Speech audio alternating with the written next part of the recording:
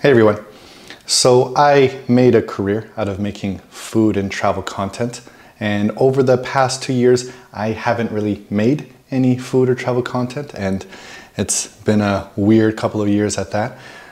And that's mostly because I feel very uncomfortable on camera. I feel very awkward doing this right now as well. My heart is completely pounding. And that's primarily because I get very easily dysregulated and anxious from online hostility, and I'm very sensitive to violent communication. It really fucks with me. And this spilled over into my relationship with food. I'm not hungry when I'm anxious. And because a lot of my career was based in food, through that kind of association, I developed a weird relationship with food in which I would either be on a super restrictive diet or just not hungry at all. And the results of that were shocking for some of the people who saw me. Now I've worked through that over the past few months, and I'm developing my appetite again. And with that, I'm starting to feel the urge to be creative arise in me again. And I think that in large part, I could attribute that to my dog, Fudgy. So I've been spending most of my time just sitting outside in the parks of Lisbon with my dog, Fudgy, and reading, when an idea hit me. Fudgy's now 2 years old, and I never went swimming with him.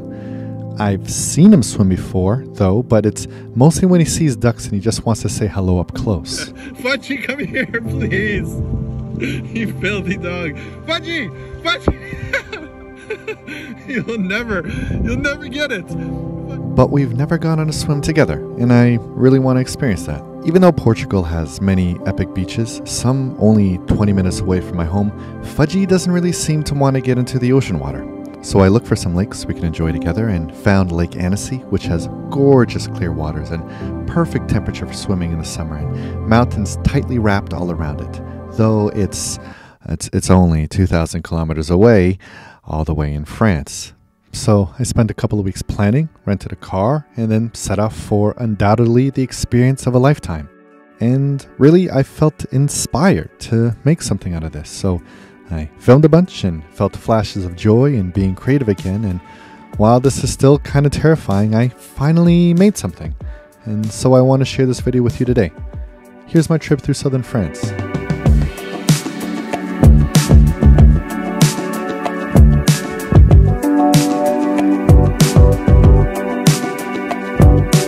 We'd first stop through Burgos, Spain, which has a really gorgeous old cathedral and very vibrant pink sunsets. Then I'd drive up to Bordeaux, France, and spend one night there where I could drink my fill of Bordeaux wine while only having a taste of the city.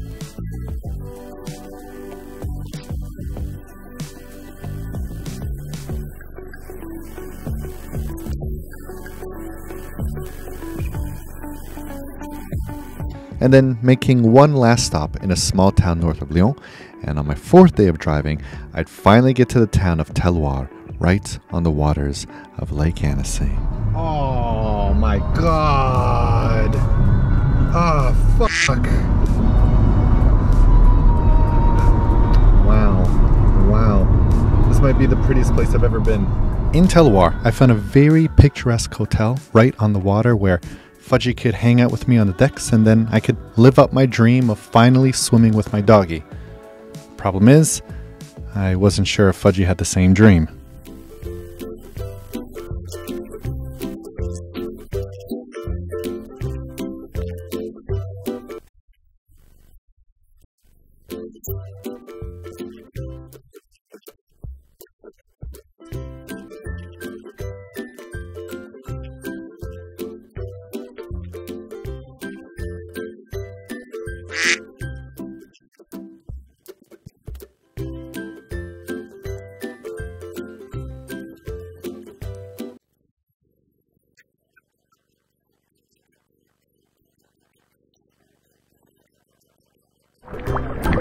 Get in the water! This is not working out as planned. Alright. Well, that was a huge failure. See if we can go in this way. You're oh, look at this big f***ing stick. Who loves sticks? Look at this shit. Oh yeah. Who wants a stick? Come on. Jump in, boy. Yeah. Come on. Yeah. Come on. Come on, don't be afraid. Yeah, Bubble, come here. Jump, boy. Jump. Yeah. Good boy. Oh yeah. Good boy. Oh yes. Who is that? Who is this jungle? Good jungle. Oh. Good doggo. Yeah, I got a stick. Yeah, Fudgy has a stick. Oh yeah.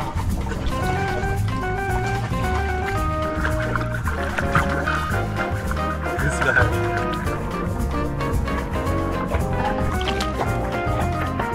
Yeah.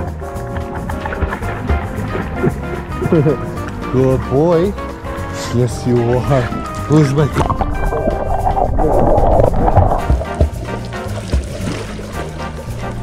Who's my good doggo? Let's go swimming. Let's go swimming. Oh yes, my good boy. He's so fast. Yes, my boy. Good boy. Okay, boy. I got you. Good boy. Good swimmer. Yes, my boy. Oh. Come on. Jump a doodle. Come on, let's go. Yeah. Good boy. Yeah. Good boy. Good boy. Yeah, good boy. Jump in. Yeah. You got it. Oh, who's my boy? Yes, you are, baby. I got you, my baby. What you want, little buddy? You want to play some more?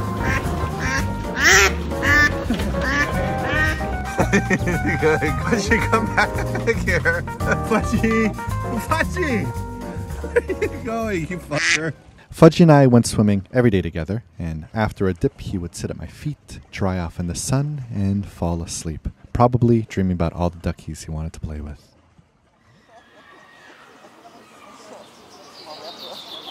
After spending many hours splashing around in the Lake of Annecy, I spent a day exploring the town that shares its name, which is around a 30-minute drive from Terroir and is the main city to visit. It has canals cutting throughout the city with many restaurants lining the waters and many visitors filling the streets who, after getting their fill of eating and shopping, walk over to the lake and enjoy the waters and the trees nearby. Whenever I travel, the new environments inspire me to ask a whole lot of questions like, what would my life look like if I lived here? What do people do here apart from just enjoy nature? And how can I get Fudgy on a scooter? I can't find any backpacks big enough. Do I need to get a sidecar? What's the market for cushions with dog stitching? Do people buy these kinds of cushions? What kind of stuff do people buy? Really? Who wants to buy a souvenir bottle opener? Like anyone? Come on. A souvenir slingshot? That's ridiculous. Oh my god, shut up. Is this a doggy bowl I could use for Fudgy while letting people know that I love my golden? Fuck yes, I'll buy this. And I sure did buy it. And it came in handy for a hike the next day. Fudgy, look. Fudgy, look, water. We went up to Montmin and La Tournette, which is maybe half an hour drive from Terroir at the base of the hike, and on a clear day, it's just a beautiful drive to get up there on narrow, winding roads with surprising views at every turn. I haven't taken Fudgy on a good long hike like this for a while, like I used to when I was in Toronto, when he'd run free through the woods and sprint up and down the hills. I miss that. I think Fudgy is at his happiest in nature. I think I might be too. The hike was just stunning, really. The air was prominently fresh and clean, which is the first thing I noticed when I've been living in the city for a while. Mountain air is just delicious, and the colors around were so vibrant and saturated.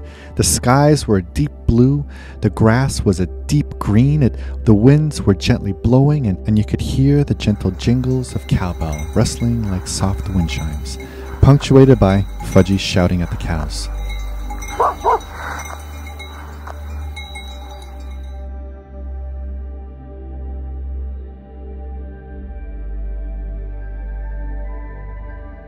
So I didn't expect to find a Swiss chalet here in the mountains, but I'm very happy that I did. And you know what?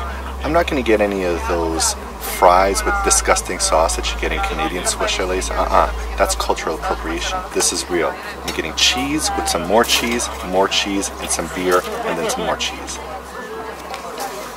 And now, let me introduce you to the tartiflette. It sounds like a cute name, doesn't it? Like, ooh, a little fluffy tart. Ooh, it's a tartiflette. Wrong visual. This is a deep casserole of cheese, potato, cheese, bacon, and cheese, topped in huge slices of even more cheese. Okay, I was joking when I mentioned all the cheese, but I didn't realize that they'd be putting so much cheese on top of this thing. This is gonna be probably my favorite potato gratin of my life.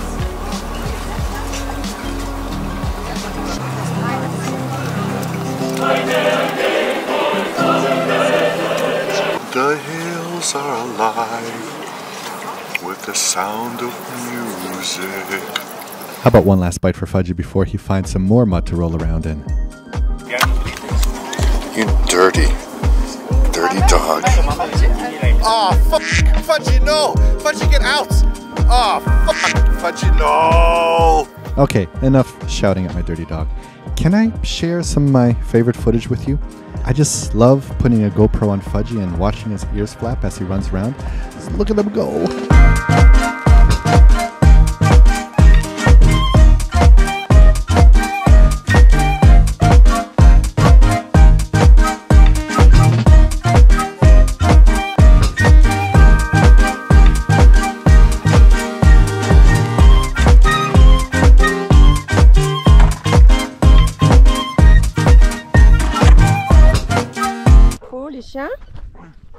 I love my dog, and I want Fudgy to have a good life.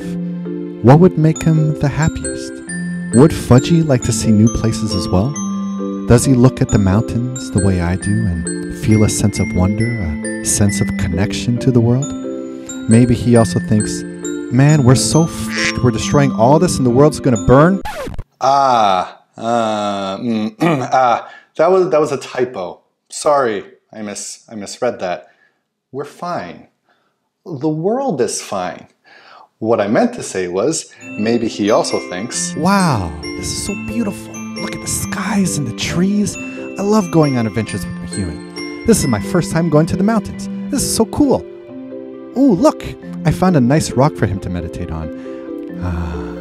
Isn't this peaceful? And look, more of those weird looking big doggies. Let me go say something to them. Hey, f*** you. And your friends. Fuck them too. Fuck all of you.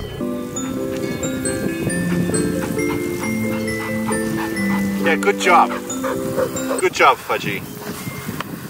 Fuck this dog. Okay, let's talk about the food.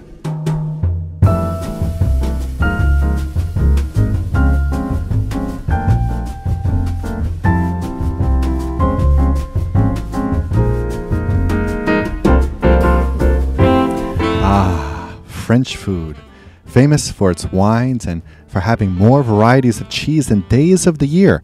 And I've had more than my fill of each. this is my third plate of cheese within the past 4 days. I think I've eaten more cheese in this 4 days than I have in the past 4 years. My interest in food on this trip was in enjoying fine French dining experiences where I could try flavor combinations I haven't experienced before, deeply think about what I'm tasting, and where I could ask the chefs and the servers what they've got going on with each dish to be wowed and confused by what's presented in front of me, and then to be able to tell stories afterwards about some amazing dishes in restaurants. So here are a few I'd like to share with you. Tastes like burning.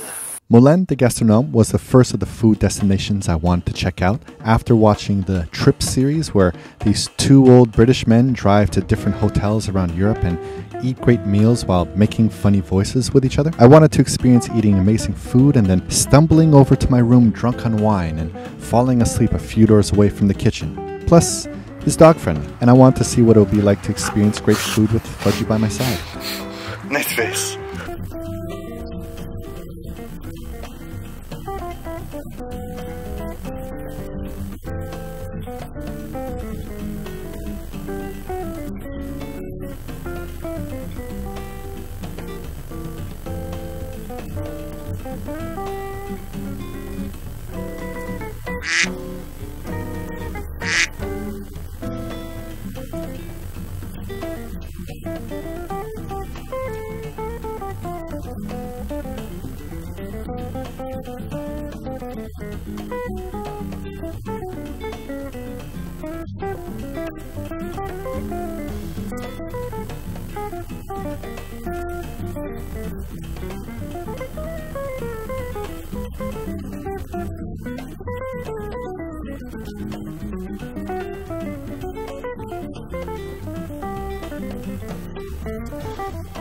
Oh, I gotta be honest, I'd love to do a video series of driving around Europe and having fine dining with experiences in dog-friendly hotels with Fudgy, where he rates the food based on how many paws he gives me. 4 paws. Highly recommended. Would eat again.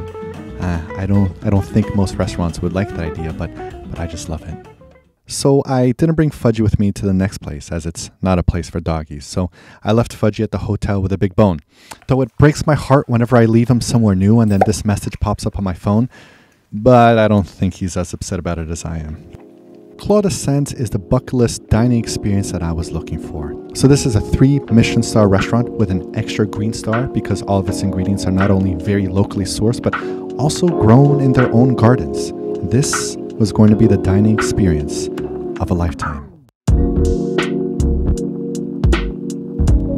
So I got the tasting menu and had some just amazing dishes, like this mushroom dish here. Just look at this. Have you ever seen mushrooms look so pretty? These delicate ribbons are of raw mushrooms. Raw mushrooms. I don't know about you, but I almost never eat my mushrooms raw. And this was just fucking fantastic.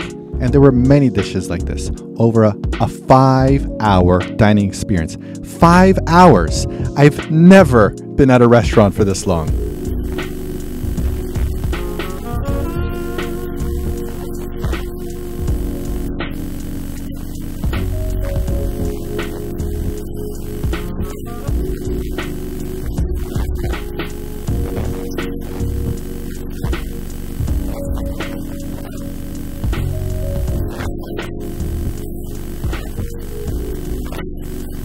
Oh yeah, this is a story I'm going to be telling for a while.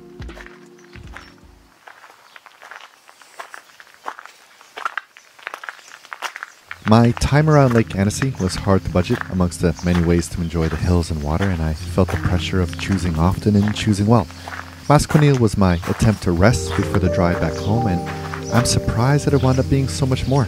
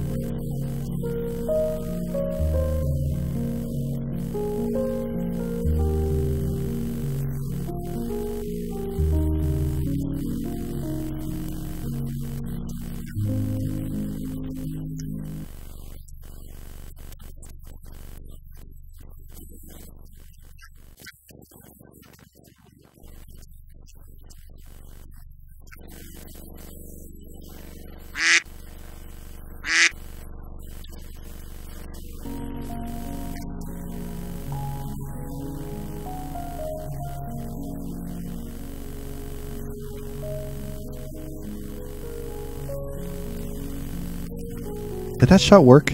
I hope so. I felt a little creative at the time and I kind of want to encourage that in myself, so I kept the shot in. This guest house is run by a couple from Switzerland who opened this home to visitors 20 years ago. Our first night there, we shared dinner together where I had a meal that was surprising in how good it was. They candied their bell peppers by roasting them over very low heat in olive oil in the oven for many hours, and I just didn't know that I could enjoy peppers this way. I love collecting stories about food from all the places that I visit and sharing them with others, and then getting to hear about their favorite restaurant experiences as well, especially here on this part of my trip, on a warm summer night in southern France with wines made by the neighbors under a few bits of candlelight. Marc. Régis Marc. Régis et son parce fils. Que, oui, et son fils. Ah, c'est fantastique. Father Oh, and tell son me, are tell me. working Fantastic. together. Yes. It's really in the middle of nowhere. Perfect. Yes, It's yes. the best place to be. I don't you have know. to- Maybe this is my love of food and travel coming to blossom again, but maybe I'm just too ashamed to do this on my own as it has such a heavy context for me, and I feel safer using Fudgy as an excuse to film. But now that I've gone to France and had some amazing meals and saw some parts of the world that really filled me with awe, maybe I could see myself doing this more often. For Fudgy's sake, of course.